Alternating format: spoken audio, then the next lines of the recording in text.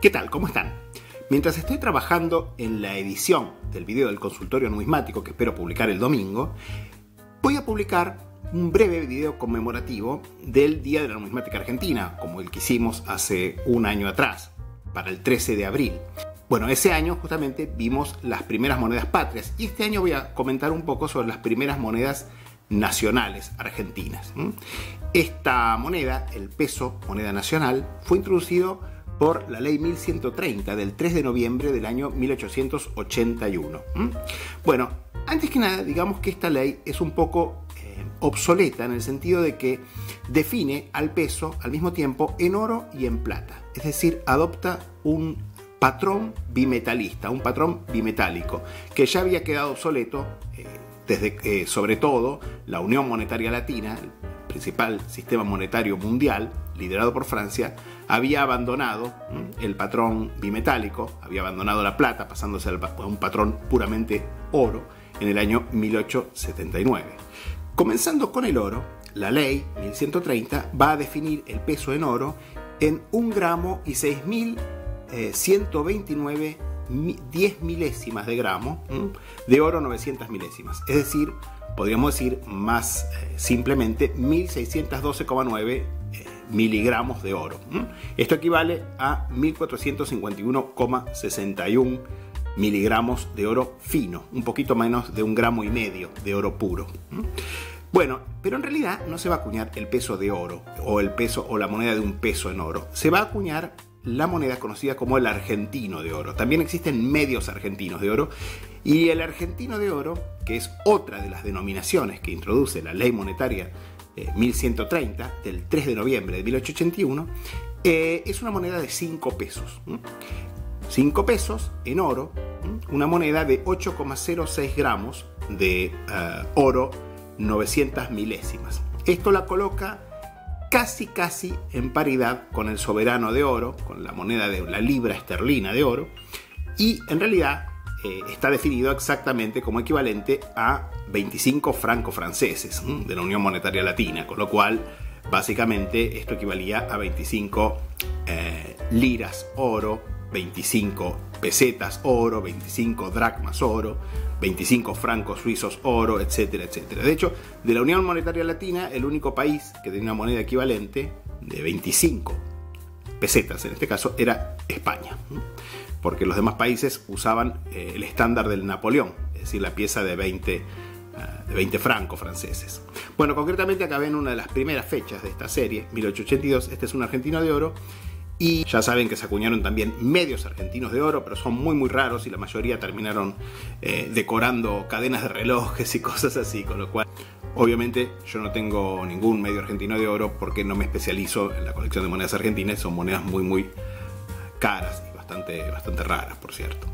En plata, el nuevo peso argentino, peso ley 1130, se va a definir en 25 gramos de plata 900, lo cual equivale a decir 22,5 gramos de plata pura. Y se van a acuñar monedas de un peso que van a ser apodadas patacones, siguiendo la vieja tradición argentina con que se denominaba con esta palabra a los pesos fuertes de plata. Y todas las monedas de esta serie van a tener la misma tipología. En el anverso, el escudo nacional, rematado por el sol patrio, rodeado de una laurea y con trofeos de banderas y cañones, y con el nombre del país, República Argentina, que aparece oficialmente por primera vez en la moneda nacional, y la fecha abajo. Y en el reverso, la cabeza de la libertad.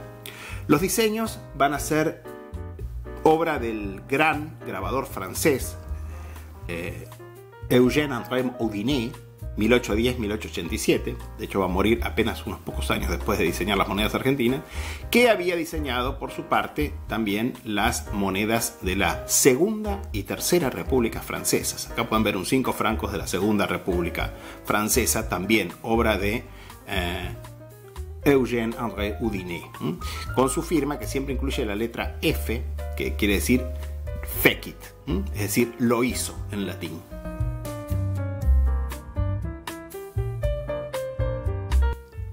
Y el canto va a ser un canto letrado que va a rezar la inscripción: igualdad ante la ley. Bien.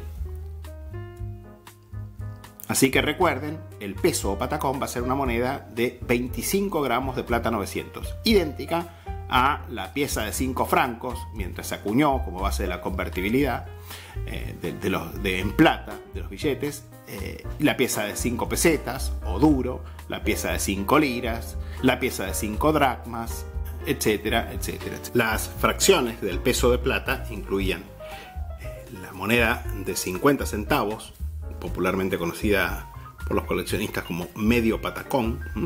Fíjense que cada moneda tiene exactamente el mismo diseño, la palabra libertad, que básicamente es una referencia a la cabeza de la libertad, y la pureza de la plata, 9 décimos fino, es decir, 900 milésimas.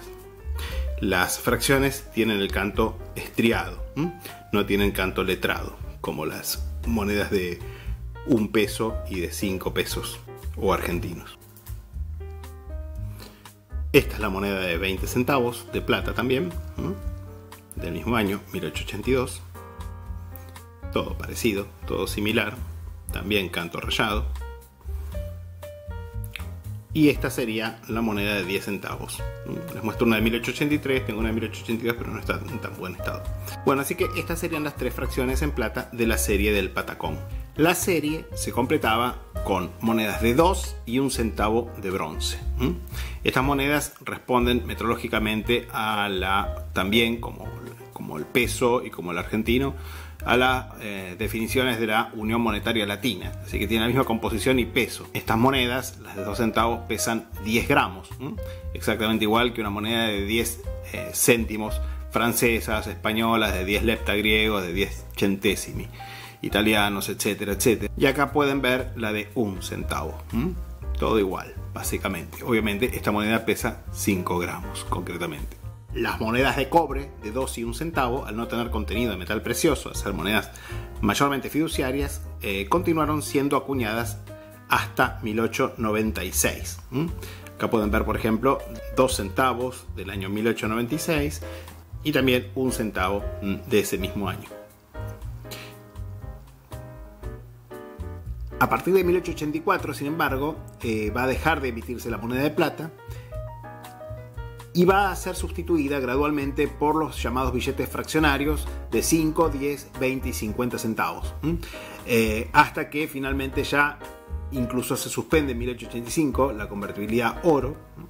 Y en 1896 se van a reemplazar los billetes fraccionarios por monedas de 5, 10 y 20 centavos de cuproníquel, como esta, que se van a emitir prácticamente sin cambios durante medio siglo. Finalmente, en 1897, al año siguiente de la introducción de las monedas de cuproníquel, se crea la caja de conversión. Y a partir de 1899, la caja de conversión va a restablecer la convertibilidad oro de los billetes, pero ahora no sobre la base original de un peso papel o un peso moneda nacional equivalente a un peso oro, sino sobre la base de 2,27, en realidad 2,2727, 2 pesos, 27 centavos, papel por un peso oro sellado. Es decir que la caja de conversión va a entregar argentinos de oro contra entrega de 11 pesos, 36 centavos, 35 10 milésimos. Bueno, esto fue todo. Espero que les haya resultado interesante este sobrevuelo sobre nuestra primera serie de moneda nacional, del llamado argentino de oro, patacón de plata y sus cobres. Y me despido deseándoles un muy feliz día de la numismática argentina a todos los numismáticos argentinos y también, ¿por qué no?, a todos nuestros hermanos numismáticos del resto del mundo, allá donde estén.